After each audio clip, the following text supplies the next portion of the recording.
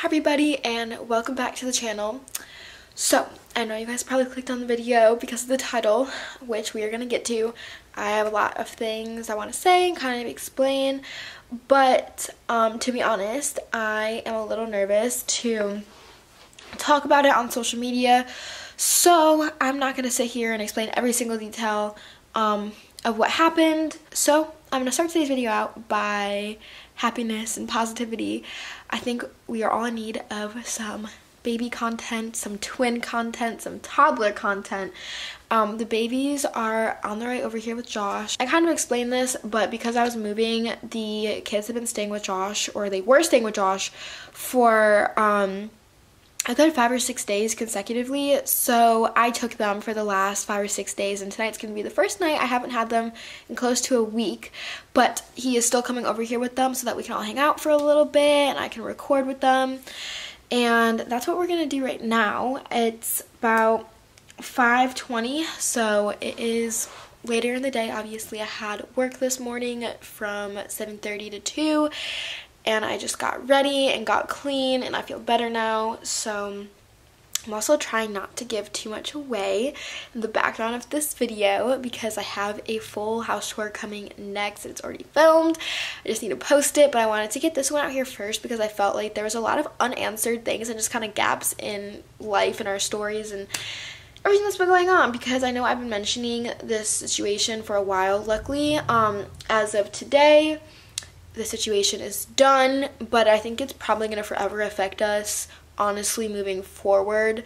And it really sucks that happened because it gives me a lot of anxiety and just unnecessary like worry, and you guys will understand what I'm saying when I talk about it later. Besides the point, I don't want to show too much, but we're about to head to the kitchen because I want to show y'all what I got for the kids. I explained this sort of also in the last video, but I do have a backyard in this new house and it's completely fenced in and there's a lot of room.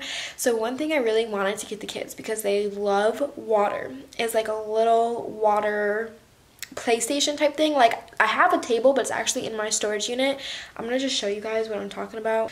Okay, so I've been sitting here and I'm having Josh go over to help do all of this because I'm tired. But it is one of these like little play, what do you call these? I don't know. Like a mat? I don't know. But it's something they can just kind of waddle in. They love water so much. Like, bath time is probably their favorite time ever. It's extremely warm out today. I think it's in the 80s. So as soon as they get here, we're gonna do that. I'm really excited. I don't know, just something about this house. I don't know. Just I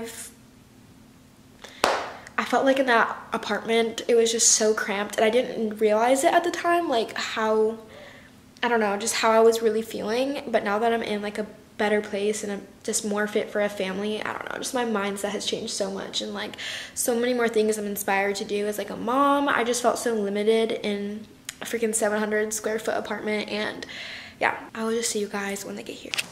I heard babies. Hi, baby. Say hi, mommy. Hi, hi, hi, hi, hi, hi, hi, hi, hi. Daddy. No. Oh, oh, oh. No. Oh. I'm coming, baby. Hi, cutie pie. Huh? Rock. Rock? Rock. Why rock? Oh, look at, look at, look at.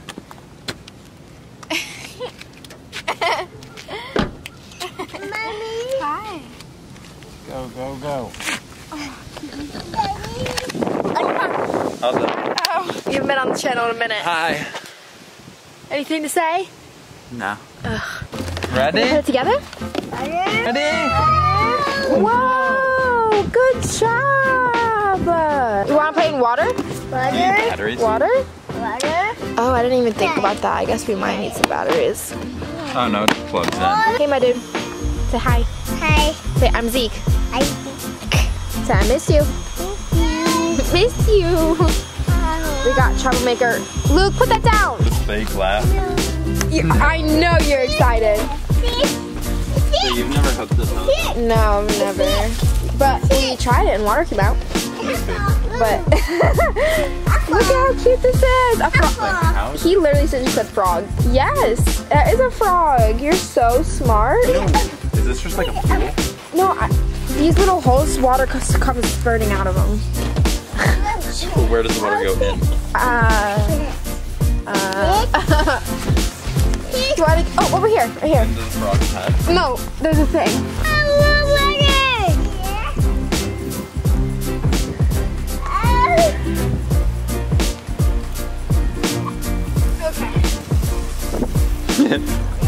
Why are you crying? Yeah, bring your brother in. Oh, he's gonna cry. He's gonna cry, it's cold. Good job, Luke, good job! So happy about it. Go play with me. Whoa! Let's go. Go, Zeke, go! Go, Zeke, go! Go, Zeke, go! Yay! What is it? Can you say cheese? Can you say cheese? Say cheese! What is it? What is it? Okay guys, so I just got home from shopping because I had to go get a ton of groceries. My fridge was literally empty. I spent a lot of money on groceries just now, so I am back from that. If you hear background noise, it's because my roommate is out there putting her groceries away. But really quickly, while I have the receipt with me, thought it'd be a good time to talk about Fetch, who is sponsoring this video. I have had a long-lasting relationship with Fetch because I really use their app all the time, and they just keep coming back wanting me to promote their app, which I would love to do because I use it anyways. So if you guys have not seen already and you don't know what it is, Fetch is an app that is basically just to scan any type of receipt that you have from a restaurant, from a store, pretty much any shopping you do and you get a receipt, you can scan it on Fetch and it will give you free rewards just for scanning the receipt. So basically you just earn points, and certain products from certain stores will give you more points. Like for example, if you're a mom watching this, if you buy a certain brand of diapers and you scan it, it will give you like 3 times the amount of points back. The way that the app is laid out just makes it super simple, but as you can see right here, there's some special offers. So obviously I would look through these and see if there's anything you wanted to buy in the first place that you can get extra points back on. It's literally just free money back in your pocket for buying stuff you would already be buying in the first place. So if you can see that camera button down in the corner, I have the receipt from my shopping trip that I just took. So the reason this app is different than everything else is because there's not like a barcode you have to scan or anything like that. You literally just take a picture of the entire receipt and it just takes a picture of it, scans it. Okay, so basically I didn't buy a ton of products today that had like crazy amount of points attached to them. So you do get points anytime you just scan a receipt in general. Even if there's not anything on there that is like special, you can still get points just anytime you scan. It will give you your receipt summary. And you'll see up in the corner, it'll say how many points you have. Right now I have 2,900. I emptied my account recently to get a gift card. I just got a Visa gift card and I used it to buy clothes. I wanted to quickly show y'all the type of rewards that you can get. Basically, like, I suggest getting gift cards because I feel like those are like the easiest to use. They have Starbucks and Amazon and Target and just pretty much anything. I'm going to have the link in my description box if you guys want to try the app out for yourself. And if you use my code, which is just my name, Sophie, you'll get 3,000 points just for scanning your first receipt on the app. So the link will be in my description box. Okay, so now on a more serious topic. I know this is what y'all have been waiting for and why you clicked on this video. So let's just get into it. I'm not going to use any names because I literally just, I'm so done with the situation. I don't want to deal with any more trouble. So after this video, we're just never going to talk about this again and put it to rest.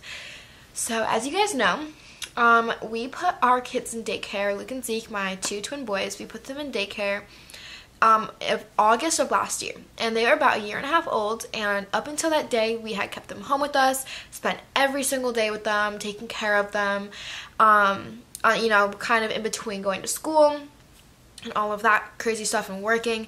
They were with us at home for 1.5 years, and we finally were ready to put them into daycare as I was starting college at the very end of August.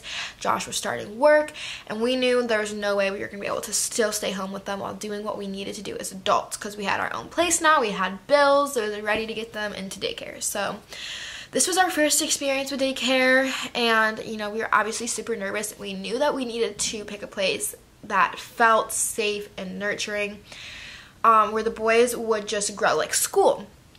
So we I think we toured 3 places, and the final option, the one we liked the most, I had good vibes from. You know, I walked in and I got to tour it, and I got to meet some of the other kids briefly, and I talked to the head lady there a bunch. I told her, I said, I'm a young mom. I had my kids when I was barely 17, and I'm in college and I work. So I'm really looking for a really good place, non-judgmental place, a place where the boys can come every day and unwind. You know, I told her they're crazy boys, they have high energy, they're clumsy, they're goofy, and I told her all of that right off the bat. And I remember her, you know, yeah, you know, we have every type of kid here, of every energy type, you know, of every background, and we're excited to like meet your boys and everything. And you know, it was a good conversation. So I left that. I went alone to that. And I went home and I told Josh I felt really good about that place, and that's where I wanted the kids to go. And he had done research into it and found, you know, good reviews, and everything looked great. So we were like, let's go for it. So I just want to put out there that this daycare was the most expensive daycare out of all of them. And you know, I kind of just, in my thinking at the time, I was like, I'm just gonna I feel like the price might reflect the quality. So, you know, higher price, higher quality, and that's kind of what I just told myself. So we paid a lot for that daycare. So in under a year of being there, I think we were there for 9 months, we paid over $10,000. It was basically, I think, $600 a week. Was it a week?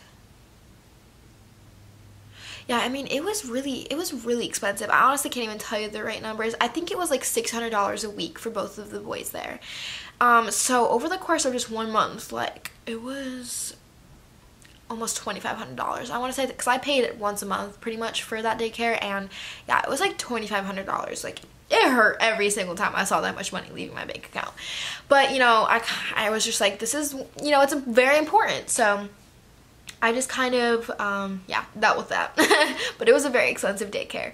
I was paying, you know, thinking it was going to be worth it. So, you know, I started noticing a couple things after about like a month or 2 of being there.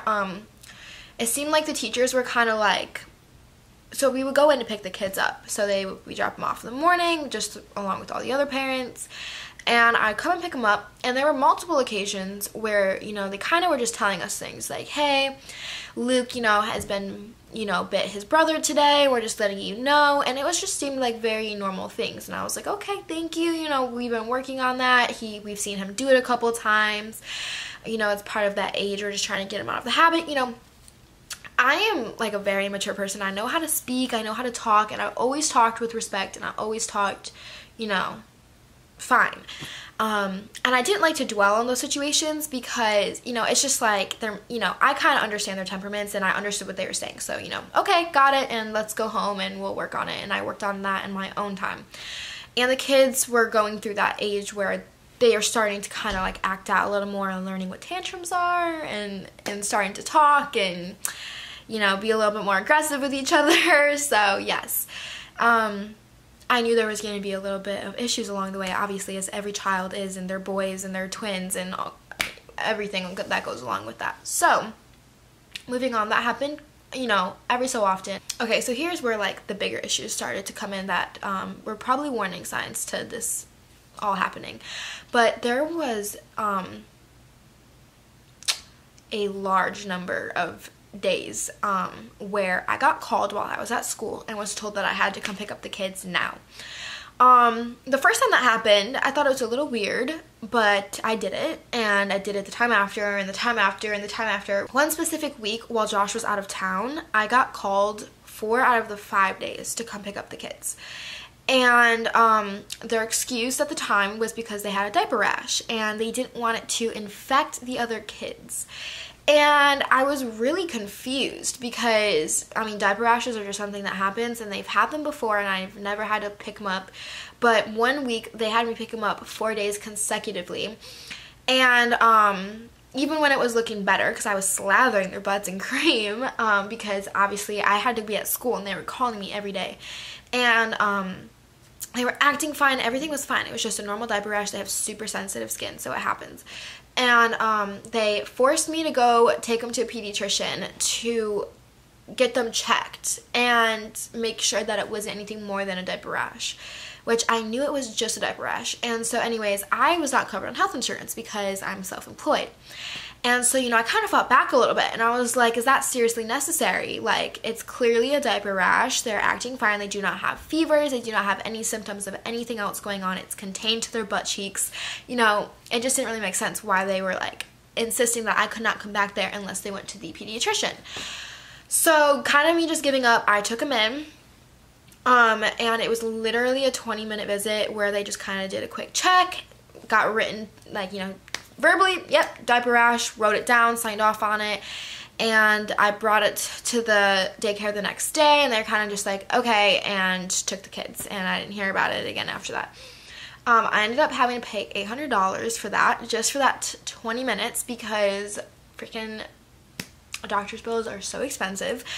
And yeah, I was actually really pissed because I just didn't see why that was needed at all. And they know that, they know my schedule. I made it clear to them when they were calling me every single day, and Josh was out of town, so I was literally like, it was just a very stressful week. And this was when I was in nursing school and I was missing lab practicals, and it was just hard. I mean, I get it. I will always come pick up the kids if it's something like they're throwing up or they have a high fever, of course. But a diaper rash, I was getting annoyed.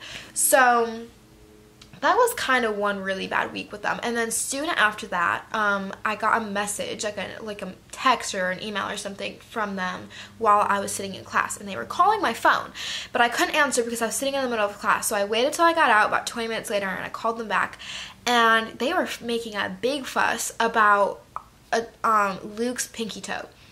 And they said, they were telling me that it was bruised, and like they were being so dramatic. They were saying it's bruised and it's all this and that, and we don't know why. And I was like, okay, well, I'm gonna guess that it's his shoe, because he was wearing these Nike sneakers that I'm assuming it could probably be rough on their feet if, you know, they're getting too small or something like that. And I was like, it's probably just his shoe. I mean, if you guys can, just let it air out. I'm sure it's fine. If you can send me some pictures or something, you know, that would be great so I can see it, because they were making it sound like, I mean, it was bad. So they don't send me any pictures, but they, you know, I said, do you need me to come pick him up? And they were like, no, it's fine. Just look at it when you get him later. And I said, okay. So I went through my day and I went to pick him up, and I immediately looked at his toe, where I saw nothing. Like, nothing there. We were touching on it. He was not having any reaction. This is where it kind of all came in. I would say a day or two later from them calling me about his toe, that I got a visit. And this is where I'm going to start to get vague, because I feel like a lot of this needs to stay between me and Josh and the kids, because, yeah. But I got a call from, I'll just say like an authority figure, wanting to talk to me, saying it was, you know, an emergency and he needed to talk to me about my kids, and was asking if he could come to my apartment like that moment. And I was alone and I was super freaked out, and I was like, no, you may not, but I can come meet you somewhere and talk to you, you know. And he was like, well, you know, we really need to do it at your place. Is there like a better time that would be convenient that you can bring somebody with you? So I rearranged to meet with him the next day, with my dad being there. So that happened, and I was basically told that the daycare had written up a large list of accusations against me and Josh, and they were just the most. It makes me mad. And they also mentioned my YouTube videos, and I was so taken back by it. I was like, what the heck? My dad was sitting there, you know, getting super upset because he's like, what is this? This is total BS. He's with us and the kids all the time. So the first guy that showed up, he was super amazing and he was super sweet to us, and he actually, I probably shouldn't be saying this, but he kind of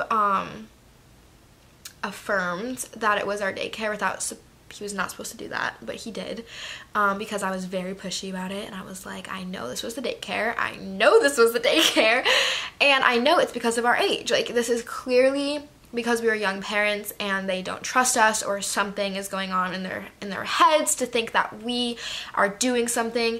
And he basically was like, yes, it's 100% because of your age, or else none of this would be an issue. And he literally said that to us, to my face, and I was literally crying. I was so mad. Yeah, I'm gonna just keep the rest of things private. But from there, for the next 2 months, we then dealt with the consequences of them writing that report. And when I say I was just a mess, I was a mess. I ended up calling the daycare the day I talked to the guy, and you know, asked them. I said straight up, I'm just curious why you did that. And she completely denied that it was them. And, you know, it was weird. It was really weird. The whole thing was weird. She just didn't really have, like, I could just tell she was trying not to say certain things, and she was just covering her tracks, and I was crying, and I was just like, you know, that hurts. Like, we've been with you for 9 months, and, you know, never once did you guys voice something to us. As Mama Bear was coming out of me, and, you know, I told her straight up, this is the last time you will see my kids. And out of respect, I paid them for 2 weeks, because you're supposed to give a 2 weeks notice, even though they deserved nothing from me, but I still paid them their 2 weeks. It was just chaos. So I'm gonna just summarize everything else. Yeah, basically ended up having to go through a bunch of shit just to fight with them. Yeah, and it really sucked. It really, really, really sucked. I was in tears a lot, and we ended up having to work with this other lady who wasn't the nicest, and we could just tell, like, they just asked us so many weird questions, and it felt so biased. Clearly, I mean, it was just so obvious. Everyone that we talked to, like, I could just tell, like, when I walk in there, I look young, I look little. We're fighting against lies. Like, they lied, like, bad. They lied, straight white lies. And I had to, like, fight so hard to, like, because this is a credible daycare, so obviously they're going to be believed in the situation. And I was fighting so hard. So long story short, I am never ever bringing my kids back to a big business daycare ever again. At the same time as this, thank the Lord for her. One of my friends recommended going to an at-home daycare, and I never considered that before, but after this experience, I was like, maybe we need a change of pace. And so I met with this sweet lady, and I toured her house, and she had, like, a whole setup going on, and at the time she was only watching, like, one other kid. So she had openings, and she was half the price, literally half the price.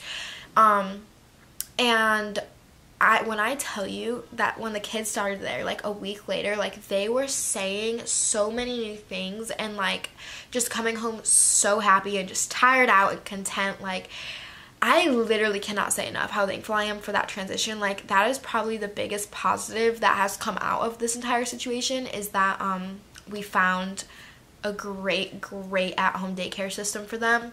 And it's helped us save a lot of money, because seriously, I cannot tell you, like, that daycare was draining my bank account, like, bad. And yeah, I mean, it just made it such a big difference transitioning them to be with someone more personable and loving and caring and sweet. And that lady, had triplets, so she already knew how to deal with multiples, especially high energy, clumsy, crazy multiples.